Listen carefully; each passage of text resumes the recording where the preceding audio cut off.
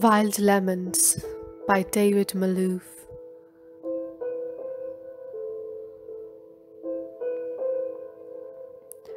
Through all those years, keeping the present open to the light of just this moment, that was the path we found.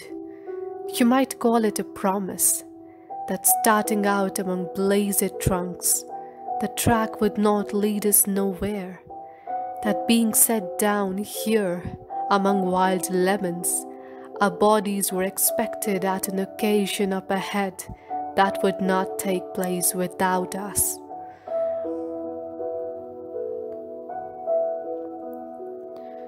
One proof was the tough-skinned fruit among their thorns.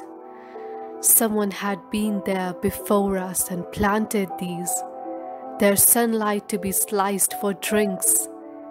They had adapted in their own way into other ends.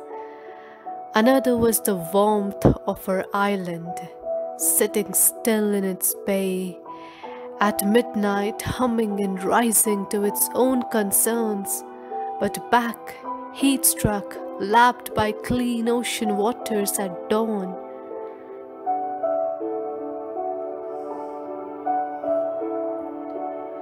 The present is always with us, always open. Though to what out there in the dark we are making for, as 7 o'clock strikes, the gin goes down and starlings gather, who can tell? Compacts made of silence, as a flute tempts out a few reluctant stars to walk over the water. I lie down in different weather now, though the same body, which is where that rough track led. Our sleep is continuous with the dark, or that portion of it, which is this day's night. The body tags along as promised to see what goes.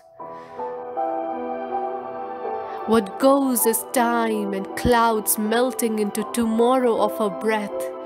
A scent of lemons run wild in another country, but smelling always of themselves.